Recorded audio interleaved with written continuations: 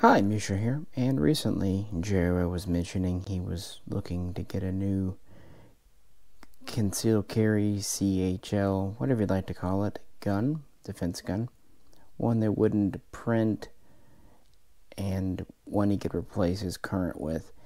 He's a 1911 guy, and he's been carrying one of the Wilson 9mm 1911s for several years. So, yeah. Not a 1911 wouldn't be my carry choice, but others are. Of course, other people are revolver carry people. You can get Smith & Wesson J frames still with carry guns. I did have an airweight for a number of years, or an air light actually, I think it was. So, different strokes. And that's kind of what I said at the beginning is carry guns are such a personal fit thing that one person loves, another person may hate.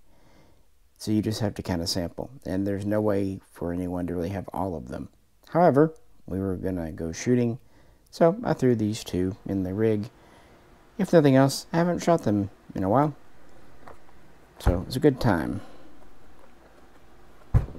As I joked with him, if I bring anything, you know it'll be Walther's. So here is the PPS-M2. Here is the PPQ, either it's called the the PPQ-M2C or the PPQ subcompact. I've seen both names even on the Walther website. Both are in 9mm, both are considered compact carry type guns. I wasn't sure if he would love or hate them, but hey, why not run a few rounds through them, talk about a few things here. Haven't done many modern pistols in a while. And yes, I know that there are newer Walther designs like the PDP and others. This is just what I have, and what I enjoy, and what I trust. So, actually, let's kick things off with the PPQ compact here. I'll put a mag through it, then we'll talk a bit about it, and give it to Jero and see what he thinks. PPQ compact. Open. I got kind of a rain of brass there. I was the best kind of rain. Directly in the trajectory of the brass.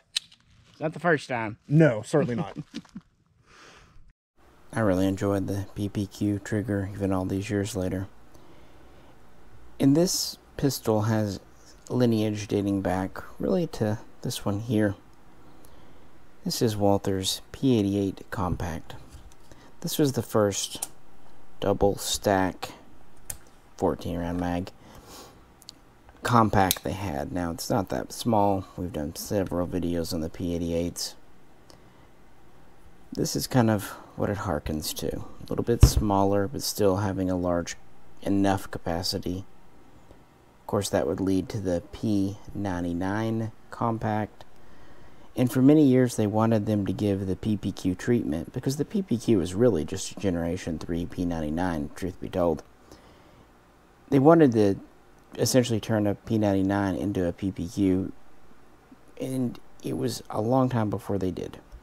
But finally, some time ago, several years now, this came out. It has a 3.5-inch barrel. Weighs roughly 20 ounces. Takes the standard sights like other P99s, PPQs. Walther's pretty good about that. It is a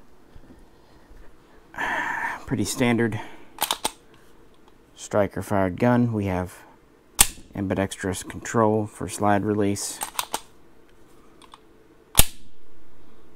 And we have the quick defense trigger. Pretty nice pull, 5.5, 6 pounds. But what really helps, very short reset.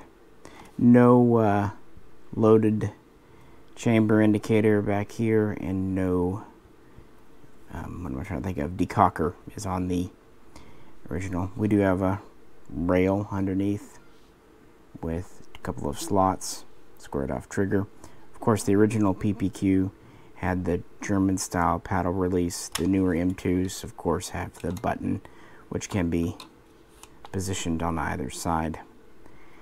The PPQ does have removable back straps. It's a pretty standard gun, pretty ergonomic grip. This is the 10-round mag, giving it as small of a fit as possible. In fact, it's only about 4.5 inches tall with it in. These also come with the same 10-round mag here, but with a finger rest. So it adds a little bit, but it gives your pinky a place to go. Some people don't like your pinky hanging out as such, so kind of solves it. The P99 came with the same type of mag. Of course, it adds a little bit of there. And Walther suggests those for carry duty, but for home defense or range practice, they suggest this, the 15-round mag. This gives it a full-size grip, but you still have the shorter barrel. And this is simply a PPQ-M2 mag with this extension put on, grip extension. It's neat that they include it, if nothing else. Also in the box, there is the mag loading tool and the other size of back strap, and then you have the other button if you want to put it on the left side for the mag catch. That's it. Manual and thing. And again, this is chambered for 9x19 Parabellum NATO, which is essentially the carry standard these days. It won the war with 40 Smith & Wesson. So with that said, let's give this to J-Ro and let him load up a couple of mags and see what he thinks. J-Ro was wanting to try a carry gun, so we're going to go with the PPQ Compact.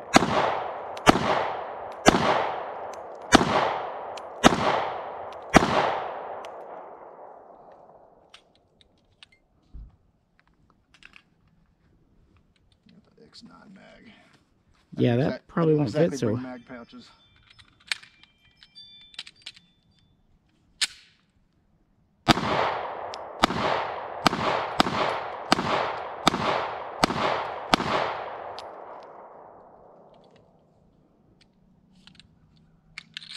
Yeah, handles like a compact. Yes, it does.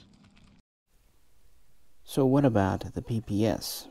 Well, this was first shown off in early to mid 2007, and the very first ones hit American shores that Christmas. Known as the Police Pistol Slim, it was really, according to Walther, a replacement for this gun, the PPK, or rather the PPK-S in this instance. One of the most successful carry guns of all time, still in production today, but frankly, since these are chambered for either 32 or 380, even though they are double single action and all that stuff, hopelessly obsolete by modern standards. But really, back in 2006, Walther had nothing in their catalog quite like it. Now this is the M2 with several improvements, or at least changes. We've done full videos comparing the original to the M2. Here it is with its short mag, 6-rounder. It also comes with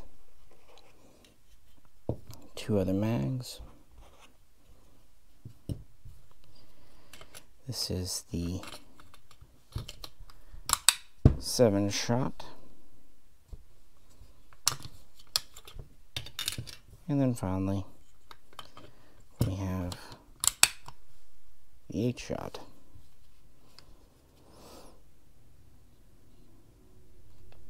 So it's a very similar situation here where you can kind of size the gun depending on the mag you put in. Let's put the 6 back in, the compact mag.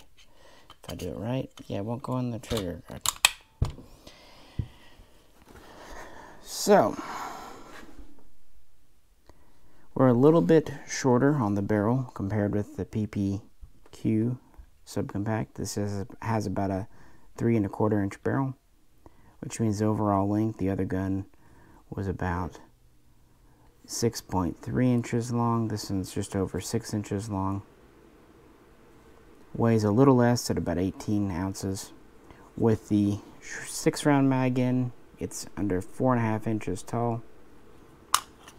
If we put the 8-rounder in, we're at about 5 1/4 inches tall, and of course the 7 is right in between. Unlike the PPS-1, it does not have any rail slots. Instead, they went with the snag-free approach. Same with the more rounded trigger. It does have the slide release on the left, not on the right. Has a nice trigger, but it's not a PPQ trigger.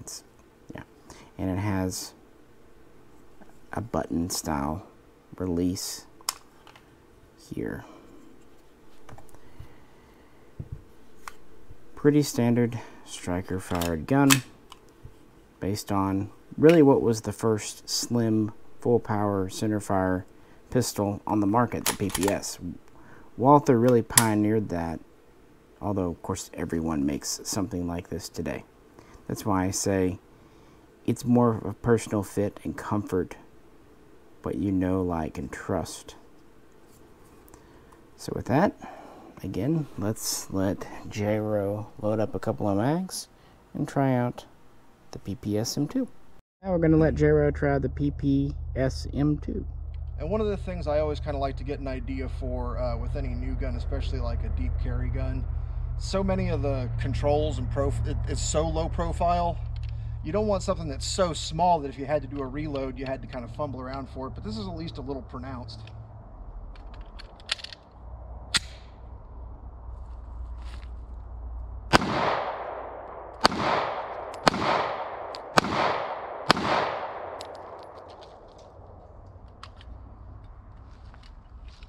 That was the short mag.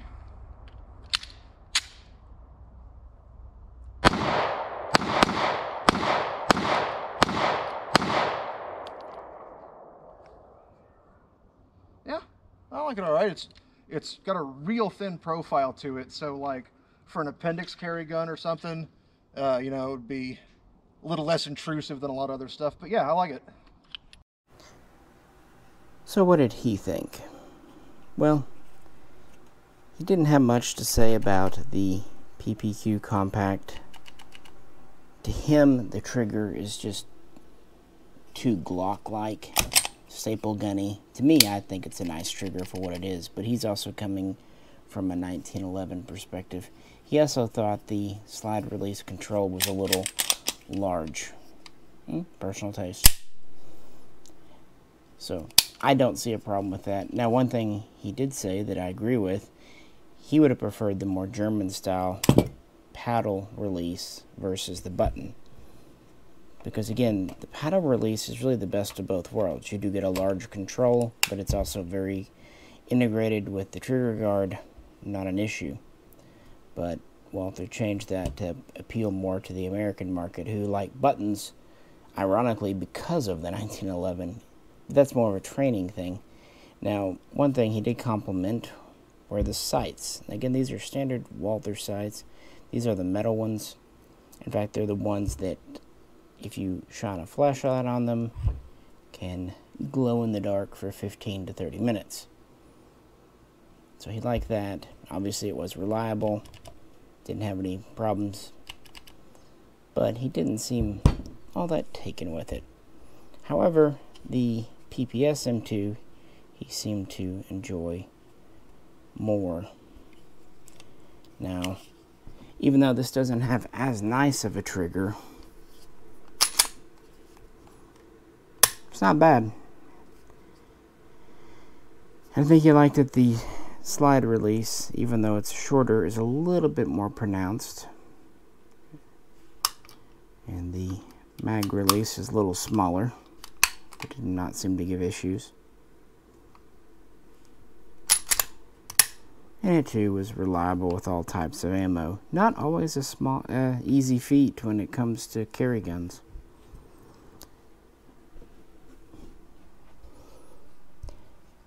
So he seemed to prefer of the two, the PPS. But I don't think he'll be buying one. Could be wrong on that. As I said at the beginning, a carry gun is very much a personal fit, and ergonomics a personal taste. For me, I like Walthers. I trust that they're well made. The grip styling that they've used ever since the P99, well, the very first day someone put a P99 in my hand, it just fit right. And back in the late 90s, early 2000s, there just weren't as many polymer options. And this was a pretty revolutionary gun back then, or at least the predecessor. And they've kind of continued on.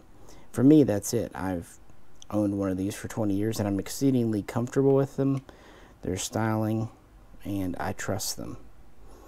But you get other guys who are more Glock oriented, and you get guys like J-Ro who are coming off 1911s, and he still was kind of wanting the 1911 style trigger. And even though he wants a gun that is easier to carry, less likely to print than a 1911, one thing he has to do is make some other sacrifices. Now this, it's about 1.5 inches, maybe 1.3 inches thick. This here is actually under 1 inch thick, except for the protruding controls, which pushes it to about 1.1. And he did comment on how he liked how thin this is. And it is shaped in such a way that it just doesn't have much sticking out. It is meant for carry and not to snag. It too has those steel sights that can be illuminated with a flashlight. So that's kind of neat. Again, they use the same sights.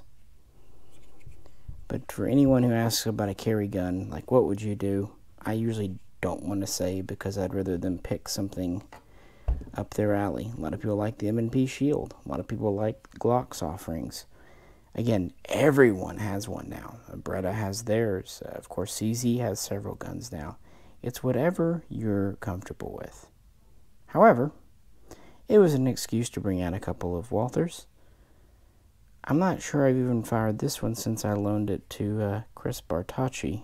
Had to think about it for a minute.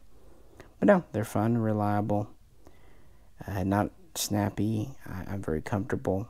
Good German quality, in my opinion. So your mileage may vary, and there of course are different versions. This is considered the LE version because it has the 3 mags and illuminated sights. There are different styles, and of course, like I said, I know there are newer Walther variants like the PDP as well. But we went to the range, had some footage, so I figured, hey, why not share some video stuff? Hope everyone's having a good holiday season. Please feel free to comment, and if you could, please like, share, and subscribe. And if you'd like to help support the channel, check out the link to our Patreon page. This is Misha. Catch you very soon next time.